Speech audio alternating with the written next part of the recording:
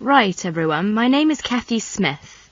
I'd like to give you a brief introduction about the library system. Every good student should learn how to use the library. If you have to do a research project, the library is the place to go to for information. Libraries contain books and periodicals, magazines and newspapers on many different subjects. To find the information you need, you must know how to use the library. All libraries are organised in much the same way. Every library houses a collection of books. Many libraries also have periodicals, films and records. All the books in a library can be classified under two main categories, fiction and non-fiction. Books of fiction contain stories that were made up by the author.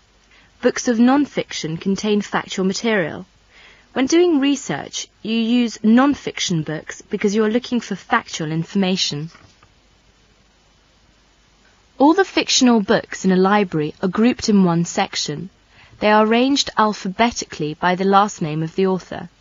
Many libraries also label the spines of all books of fiction with the letters FIC or F. All libraries have a system for organising and classifying non-fiction books. The most widely used system is the Dewey Decimal System. It was designed by an American librarian named Melvin Dewey. It is called a decimal system because it divides all non-fiction books into 10 major categories. These are further divided into subdivisions. Before you hear the rest of the conversation, you have some time to look at questions 5 to 10.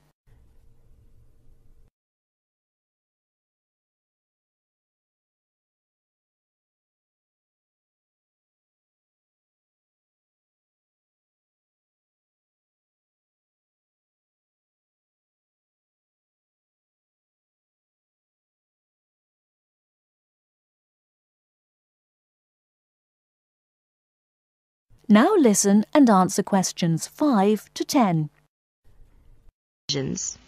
For example, all science books are numbered from 500 through 599.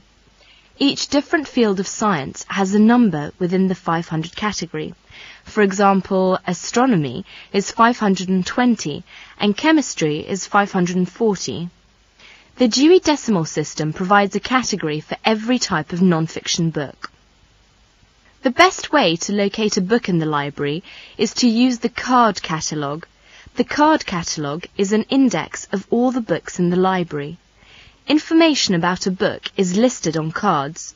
All the cards are filed alphabetically and stored in drawers in large cabinets. The card catalogue can help you locate a particular book, a book on a certain subject, or a book by a particular author.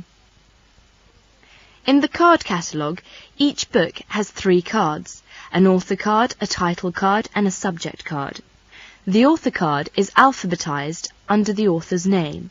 The title card is filed alphabetically according to the title of the book. The subject card is filed alphabetically under the name of the subject of the book. In many university libraries, they use their own Biblitus cataloguing system or the microfiche system. Both of them list publications under author and title, and both are very easy to use. Now let us see the reference books. We all know that reference books make up an important part of a library's non-fiction books collection. They contain facts and information about any subject you can think of. Reference books are not meant to be read from cover to cover. You should use them when you want important facts and information about a particular subject. Let's see some major types of reference books.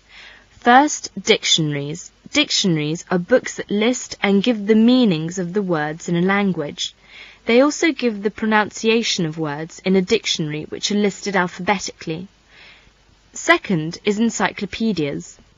Encyclopedias are reference books that provide factual information about people, events, places and subjects of lasting interest.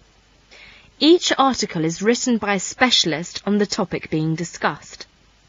An encyclopedia usually consists of a number of books arranged in a set.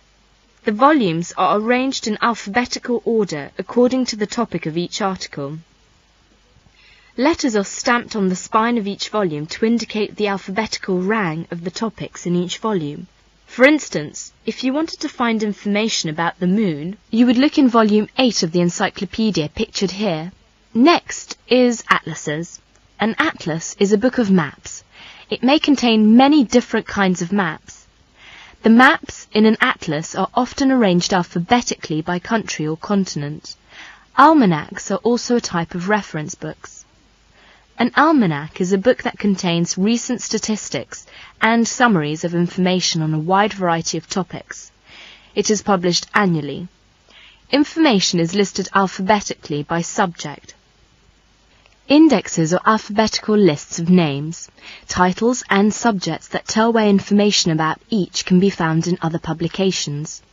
For example, the Reader's Guide to Periodical Literature can help you find magazine articles that have been published about a particular subject. It will give you the names of publications that have carried articles about the subject, the dates and volume numbers of the particular issue in which the articles appeared. You should be aware that reference books may not be taken out of the library under any circumstances. They are used only in the library. That is the end of part 1. You now have half a minute to check your answers.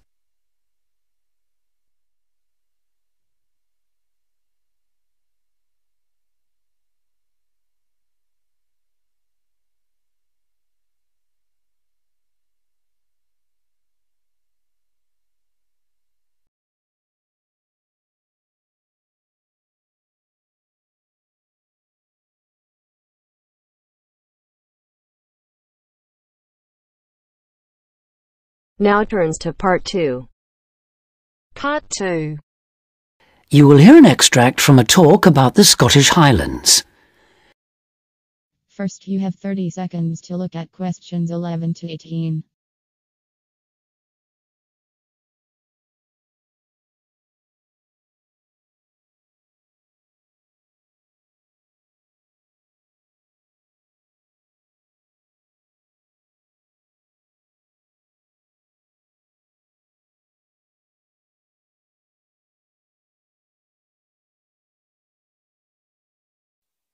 Today I have with me Moira Mackenzie, the author of several books in a well-known series of travel guides, and she'll be talking about what is probably the most fascinating wildlife area in Europe, the Scottish Highlands.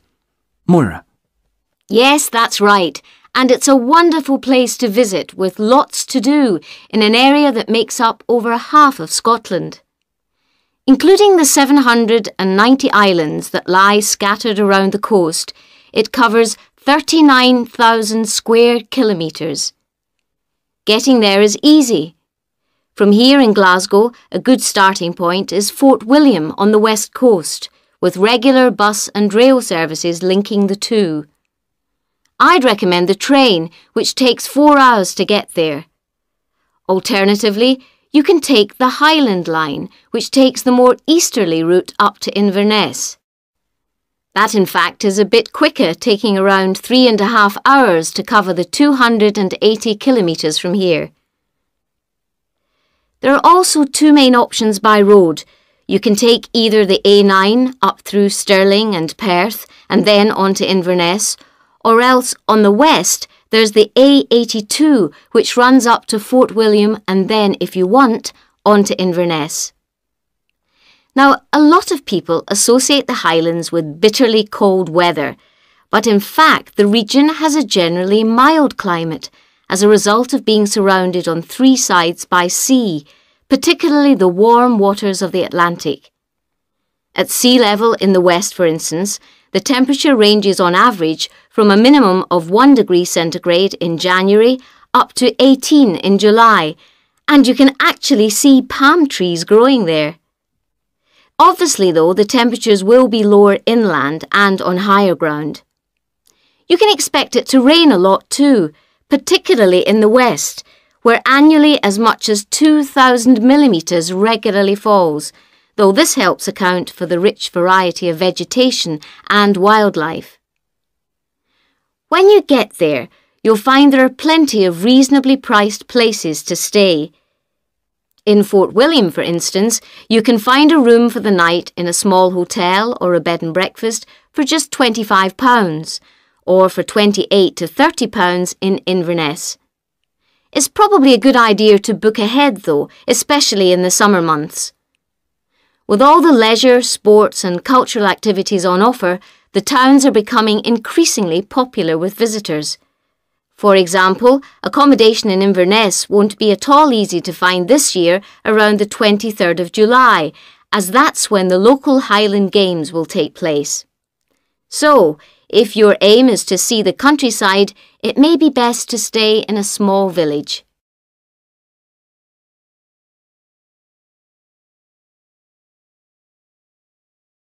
Now you have some time to look at questions 19 and 20.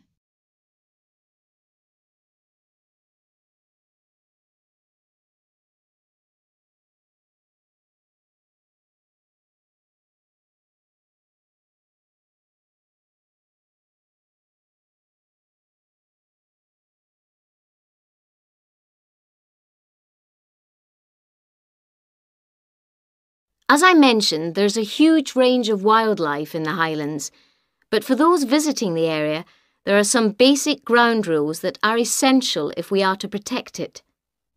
Firstly, you should make every effort not to disturb birds and animals, and one way of doing this is to blend in with your surroundings, for instance by avoiding brightly coloured garments, such as orange anoraks. To see wildlife clearly, it's best to use binoculars, keeping your distance. This is particularly important during the breeding season. Wherever possible, use a hide so that they are less likely to detect your presence. Surprising though it may seem, visitors are advised to use their cars where no purpose-built hides are available, as people are apparently less likely to startle animals if they stay inside their vehicles. You may even find that creatures come up close to where you're parked, in which case, wait until they've gone before you move off. It should really go without saying that it's essential to be as quiet as possible, though sadly some people need reminding of this. Oh, and one other thing. Wild animals and pets don't mix, so please leave your dog at home, or at least somewhere he or she can't chase the wildlife or damage their habitat.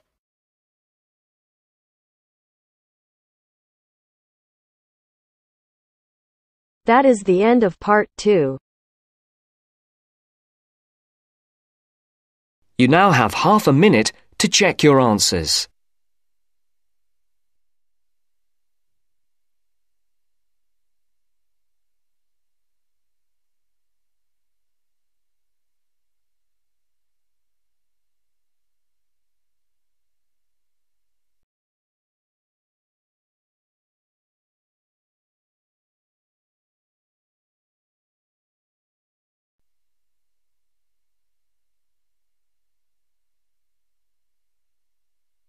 Now turns to part 3. Part 3. You will hear a conversation between Caesar and a welfare officer. As you listen, answer questions 11 to 20. First, you have some time to look at questions 21 to 26.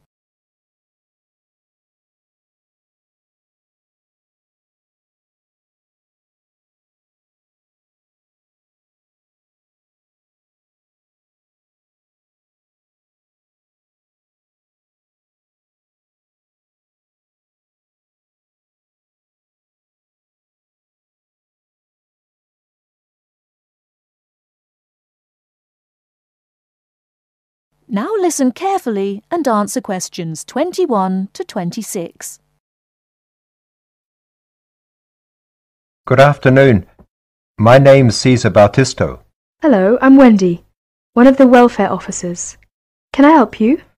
Yes, I have to move out of my accommodation in 2 weeks, and I can't find anywhere else to live. Okay, I'll need to know some details about your current situation. I'm an overseas student. from the Philippines. The college gave me a temporary room for 1 month. I can't find anywhere else, and I have no money. Have you told the college about your position, or asked them to let you stay longer in your accommodation? No, not yet. I didn't think that would be possible. Well, we can contact the accommodation service on your behalf to see if they'll let you stay a little longer, until you can find an alternative. Thank you. But I'm not sure that I can find another place, as they all ask for money before moving in, and I don't have any. Yes, it is usual in this country for landlords to ask for up to a month's rent in advance. Don't you have any money at all? Hardly any. I'm waiting for my grant cheque to be sent from the Philippines at the moment. It should have been here for me to collect when I arrived in Britain, but it seems to have been lost. You can apply for emergency loan from the union if you want. The loan can be for up to £200, and we ask for a post-dated cheque for the same amount to be given to us, so that we can recover the money once you receive your grant cheque. That would be very good.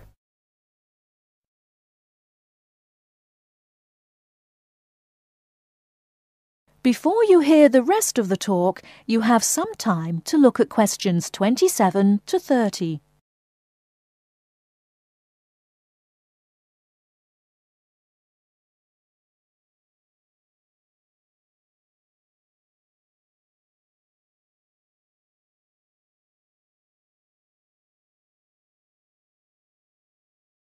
Now listen and answer questions 27 to 30. I'll apply, but I'm still worried about how to find new accommodation. As I said earlier, we can ask the college to extend the time you're allowed to stay in your present accommodation. They may refuse, of course. Then what will happen? If the worst comes to the worst, the union may be able to provide some very short-term emergency accommodation. If you want me to, I'll contact 1 or 2 of the addresses on the notice board and arrange for you to visit them. But what if they ask me for the rent in advance? I only have £90 left, and I need that for food and books. It'll be all right. By the time they actually need the money, we'll have your emergency loan ready. Just fill in this application form and write me a cheque for £200, please, payable to the student union. Right, I'll do that. Thank you very much for your help. I'm feeling more optimistic now.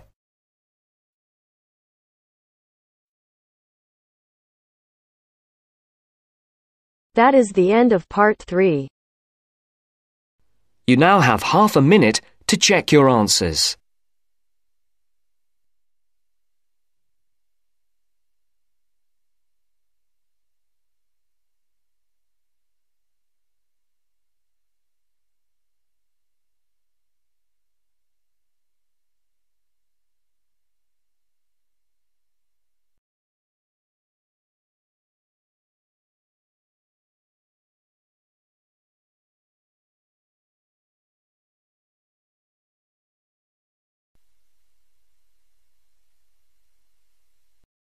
Now turns to part 4.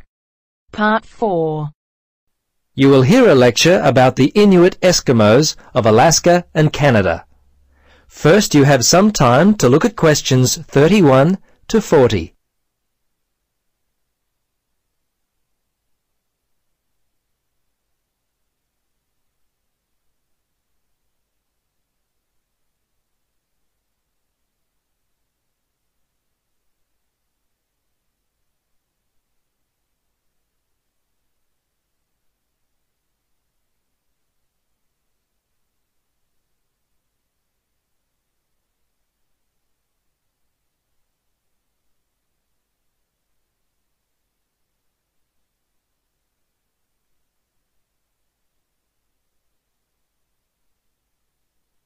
Now listen and answer questions 31 to 40. Good afternoon.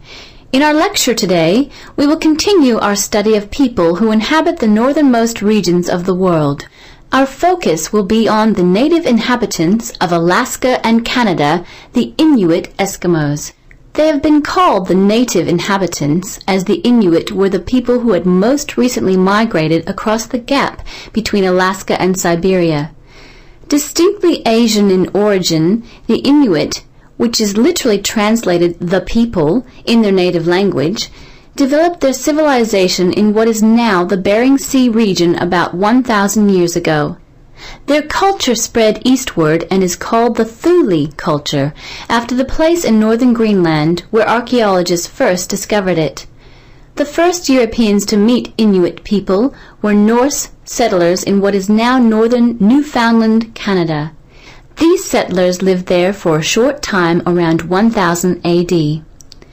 Approximately 500 years later, beginning in the 1500s, European whalers, fishing crews, and explorers met many Inuit along the coast of Labrador. Russians and other Europeans first met Alaskan Inuit in the 1700s.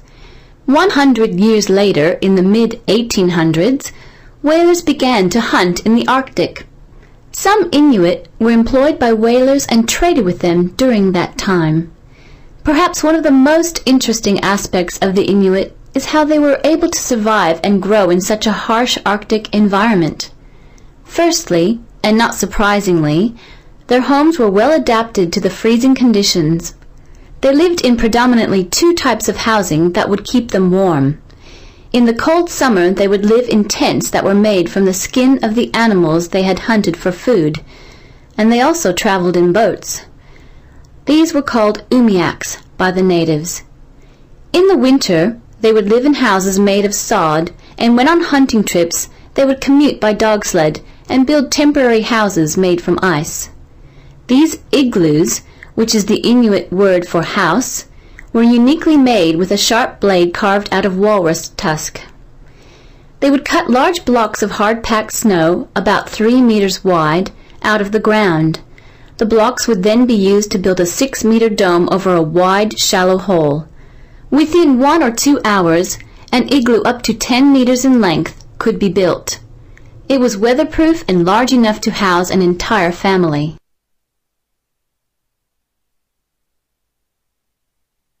Very early in their history, they managed to develop the technology to hunt the huge bowhead whale, which was a staple food source for them at that time.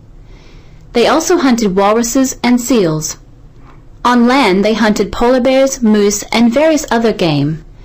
The harsh environment in which they lived meant that a steady supply of food was often difficult to come by. Therefore, the Inuit were a people constantly on the move, looking for food, which meant that their dwellings had to be easily built and easily dismantled. They inhabited the wide open land and, as such, moved freely around it in search of food. Today, the traditional way of life has basically ended for the Inuit. They live in wooden homes rather than in snow houses, sod houses, or tents. They wear modern clothing instead of animal skin garments. Most Inuit speak English and Russian. Some speak Danish, while fewer still continue to hold on to their cultural roots by passing on to the younger generation their native language. The kayak and umiak, their principal means of travel, have given way to the motorboat, and the snowmobile has replaced the dog team. The combined percentage of the Inuit population in Alaska and Canada stands at 63%, the latter being 29% and the former around 34%. Some Alaskan Inuit live in towns and cities, but the majority live in small settlements and hunt and fish for most of their food. Most of those in Canada live in towns and housing provided by... That is the end of part 4. You now have half a minute to check your answers.